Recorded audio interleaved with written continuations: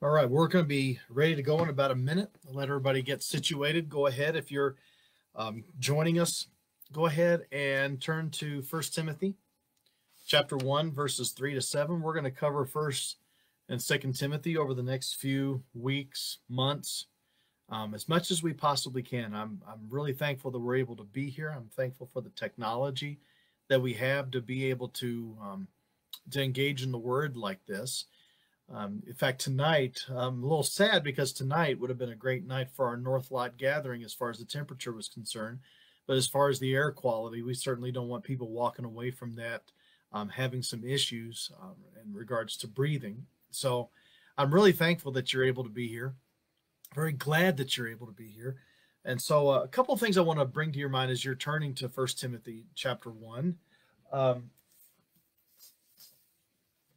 Wasn't sure if I was going to do this. I know I'm not getting paid to advertise this, but the goal of our 3D Wednesdays is 3D, disciple, disciples, discipling. And I thought, man, we need to be continuing to accrue a bunch of materials to be able to help people to be discipled.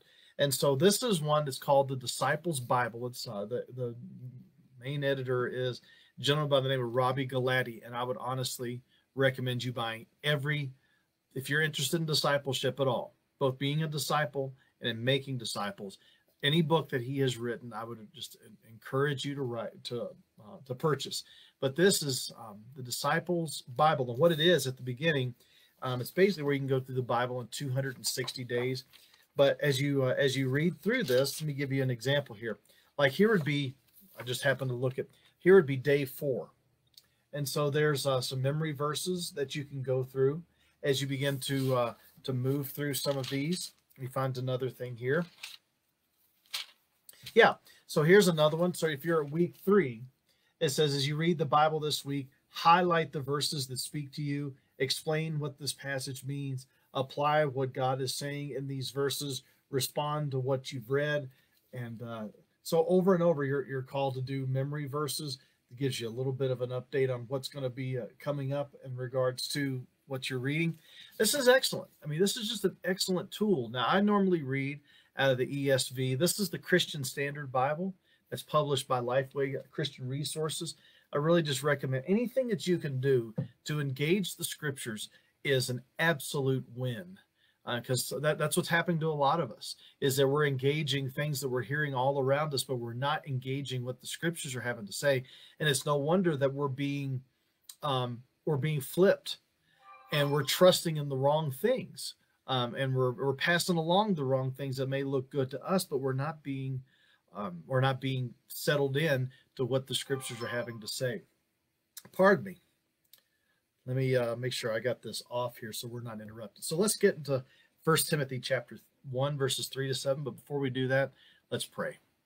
Father, thank you that you've allowed us this time together. Open up your word to our hearts and to our minds. And I pray, Father, that as we go through every word that your word has to say, that it would not be just information and explanation, but that you would apply this to our lives, that we would walk away from this with some takeaways about how we can function better. When we look at this passage, Lord, there's so many things and so many warnings that are regarding speculations and just getting into things that we may think are really interesting and really kind of fun to talk about when it comes to the scriptures. But if we're not careful, we can be leading our friends and our relatives, our associates, our neighbors, our church family, we can be leading them astray. So help us not to do that, Father. And Father, I pray that as we continue to move forward, that you would have us to be disciples, not just simply students of the Bible, but helping others to be changed by what your word has to say. Guide us in Jesus' name. Amen. So join me, if you will. What's up, Mark? Good seeing you, bud. Join me, if you will, in 1 Timothy chapter 1, again, verses 3 to 7. It says this: As I urged you when I was going to Macedonia, remain at Ephesus so that you may charge certain persons not to teach any different doctrine, nor to devote themselves to myths and endless genealogies which promote speculations rather than the stewardship from God that is by faith. The aim of our charge is love that issues from a pure heart and a good conscience and a sincere faith. Certain persons, by swerving from these, have wandered away into vain discussion, desiring to be teachers of the law, without understanding either what they are saying or the things about which they make confident assertions. All right, so here we are. Now, Timothy is starting right into it. Or, I'm sorry, Paul with Timothy is starting right into it. And I love this because right away you begin to see that Paul is not one who recognizes he can do this by himself. So Paul, as he's going on, he ends up doing 3 missionary journeys in total. He plants lots of churches. You see the letters that he is writing. You see at the end of 2 Corinthians 11 about the anxiety that he has for the churches, along with the physical pain that he is going through. But what we're seeing with Paul here is that he is constantly raising up leaders. That's what we're talking about being and making and multiplying and sending. It's the multiplying aspect where we're multiplying not just disciples, but we're multiplying leaders who will lead more small groups, who will lead more churches, who will lead more little groups of people who are learning how to be disciples and how to make disciples. And so I love this. The Apostle Paul is making it really clear that he cannot do any of this by himself. And so he says, as I urged you when I was going to Macedonia. So he's saying to remain at Ephesus. Now here's the task that Timothy has, that the Apostle Paul gave Timothy, that you may charge certain persons not to teach any different doctrine, nor to devote themselves to myths and endless genealogies which promote speculations rather than the stewardship from God that is by faith. Now we can go into a lot of different rationales and a lot of different understandings about what was being taught here. But the fact is that we're seeing this all through the New Testament. The Judaizers were ones who were taking the law and putting into place and into such an effect to where they said, not only do you have to trust in Christ, but you have to keep all of the ceremonial laws as well in order to be saved. You had to be circumcised in order to be saved. And we could go into a lot of depth on this, but the idea here is that they are reading the Old Testament law and imposing it on New Testament people when it's something that Christ has already fulfilled. Christ fulfilled all of the ceremonial law, all of the ritual laws. But we are still called to fulfill the moral law, not to be saved, but as an outworking of our salvation. And we're going to see that in the next paragraph a little more clearly. But this is the idea, is that Paul had a set of doctrines, but it wasn't just about the doctrines. He had Christ that he was presenting. And all of the doctrines that he was looking at were ones that were focused on exalting Christ, not simply exalting self, or not simply exalting your works, but exalting Christ. And when you exalt Christ, then what happens is you begin to not only love God with everything that you have because you know him through Christ, but now you know what it means to love your neighbor. And you begin to put yourself aside, and you begin to live sacrificially, selflessly. And this is what is actually happening here. They were taking God's law and they were leveraging it to make them look good. They were doing it for selfish reasons. But what happens here? It says they were promoting speculations. Now, before we get all over the people that are here, we do this as well. I mean, think about some of the things that we may post that we think that, well, it's really of God, but it may be leaning into our political leanings. Either way, it may be leaning to how we grew up or how we think church should be. And it's like what we were talking about on Sunday from Mark 7. We're adding things in. We're adding little things in to make it seem like that this is really what church is supposed to be. This is what it really means to be someone who is holy and all. And really what it is, it's just making ourselves look good by adding all of these different things that may have a little tinge of the things of God, but are not part of the real thing. And when we start doing that, then what we're doing is we're showing the world something that Scripture never intended to show, that Jesus never intended to show. If you go to verse 5, the aim of our charge, the Apostle Paul and Timothy, when they were charging people to make sure that they weren't following these wrong speculations, what was the motive? The motive was not selfishness on their part. So, no, I don't want you to listen to their selfishness. I want you to listen to my selfishness. No. The aim of our charge is love, and that word in the Greek, agape, a selfless, sacrificial love. Why? Because we are sacrificing our all, not for ourselves. We're sacrificing our all for Christ. And look at the Trinity that's here, the triune understanding. It's our charge is love. Now it's issuing from, and here's the three: a pure heart, a good conscience, and a sincere faith. A pure heart. In other words, there's no selfish motives in there. The purity of heart, the purity of your motives is to intend to glorify God in every single way that you can possibly glorify him. That whenever there's something that may be selfish, you will repent of that and you will put it aside and you will turn from it. That's what repentance is. But you will also turn to Christ. And then it says here, a good conscience. A conscience is basically whatever that moral understanding is that you may have. And so every worldview, everything has a conscience to where it is basically a code that you live by, an ethical code that you live by. And when you violate it, then you violated your conscience. For instance, there's certain groups that used to, not anymore, but certain groups that used to love caffeine. Or I'm sorry, there's certain groups that they believe they couldn't drink caffeine. And so if they were to drink caffeine, then they were violating their conscience. Although there may be nothing in the scriptures that would say that there's a problem with that. It was a code that they had. Now, a good conscience is a conscience that is an ethical code that is good. I mean, as you're going to see later on, Paul is never saying that the law is bad. Our use of the law is bad. But God's law is good because God is good. He's the one that gave his law. He's the one that shows us how to live for him.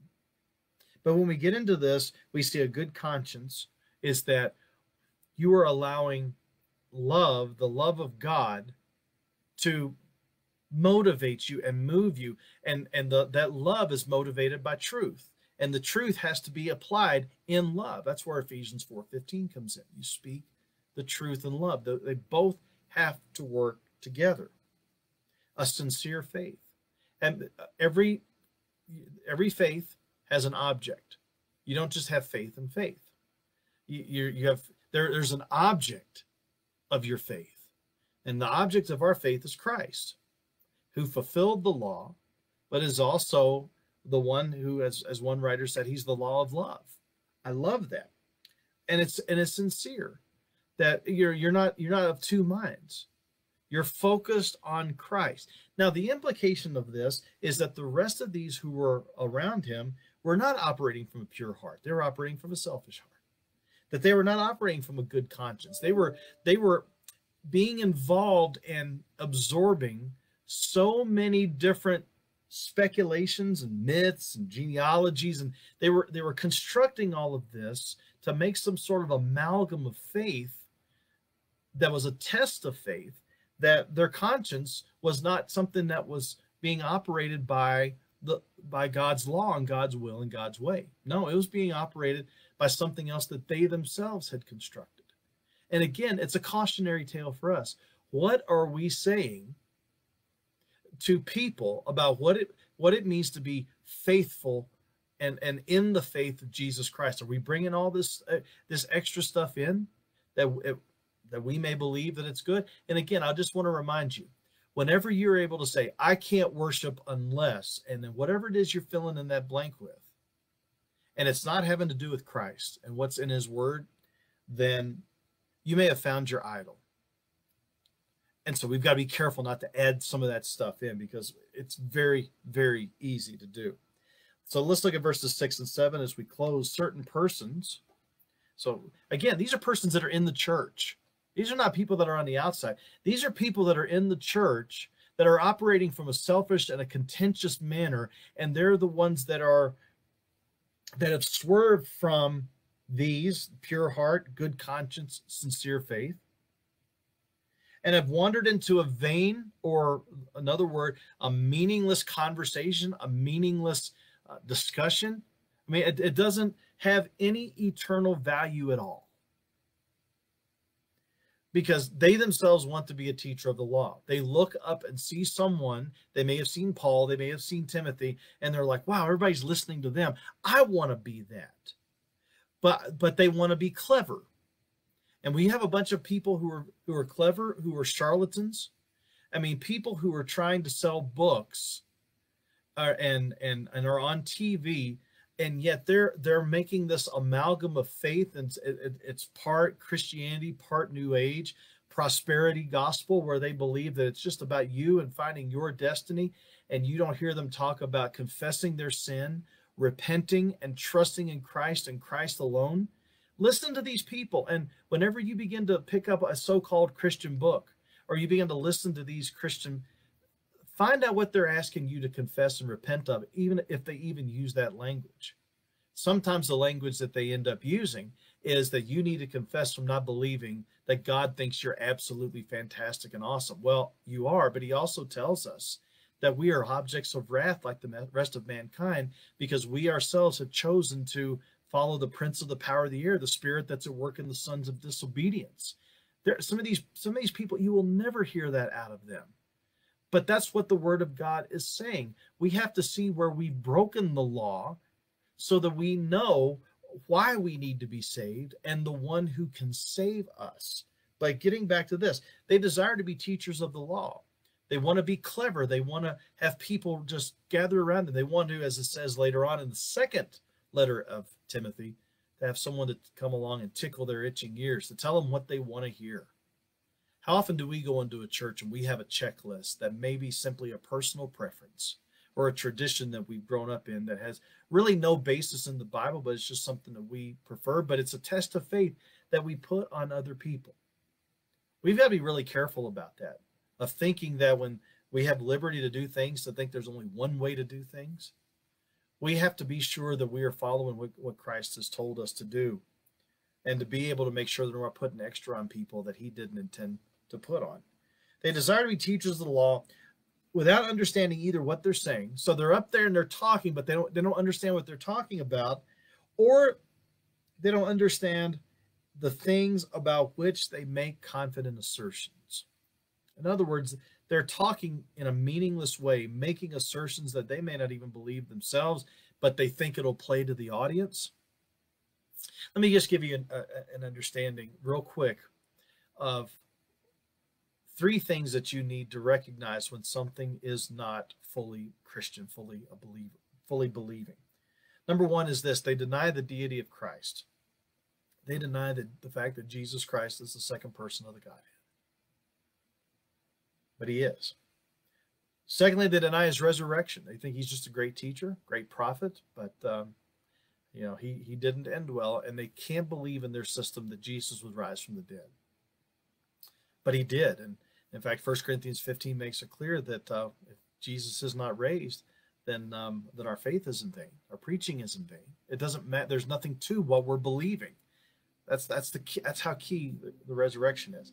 But here's the third one, and it's that they don't believe in salvation by grace through faith. They believe that salvation is based on what you do, not on what Christ has done. And so, are we ones who are saying this is the weight of salvation, but then in how we act at church, in our small groups, day to day, we add something else on to say this is what has to happen? Now, Jesus has given us that, and it's the law. The 10 Commandments are still in play on how we are to live out our Christian life. Just read the book of James. But that's not how we are saved, and we have to make sure that we're not simply just adding our own, as we call them at church, PATs, our own preferences, our own agendas, our own traditions to make ourselves look really, really holy and really, really pious. We've got to be careful about reading this. So as you get into the next chapter, or in the next paragraph rather, and you look at verses 8 to 11, you begin to see, and we're going to interact with this, you're going to begin to see how the 10 Commandments are still in play for us. But let me know if you have any questions about anything that we've said. I'm going to close in prayer right now. And then for those of you that are watching and are part of our ARBC family and you're part of our private page, I'm going to log off here and I'm going to jump on the private page so that we're able to be a little more open and be able to share a little more freely some of the prayer requests that have come our way. I'm so glad you're here, and I hope that this has been of help to you. We've got to make sure that we see this cautionary tale of not drifting from Scripture, but being in the Scriptures every single day, using these tools every single day to make sure that our lives and our speech and everything that we are pointing completely to Christ.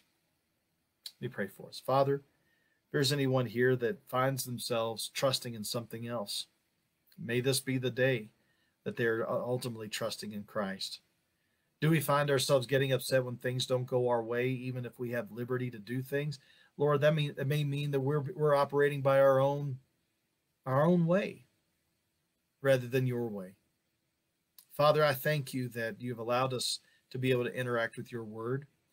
And Father, many of the traditions and many of the things that we had been doing, much of the routine that we have been so used to over the years has changed with COVID. But this is an opportunity for us to really evaluate what's negotiable, but what's not negotiable. And I thank you, Lord, that no matter what may change in us, that we are committed here at ARBC to making sure that we are preaching the word, that we're discipling, that we're evangelizing, and that we're doing what we can to care for those that are around us, and that we're making sure that we're still engaged in a baptism, the Lord's Supper, the things that you've called us to do to make sure that we're being reminded of all that you've accomplished for us. May we make much of Jesus in all that we do. We pray this in Jesus' name. Amen. Hey, thank you so much for checking in. And again, in about a minute, however long it takes me to get off of here and get onto the other, I'll meet you over there. Again, if you happen not to be a part of our ARBC family yet, I'm so glad you're able to join.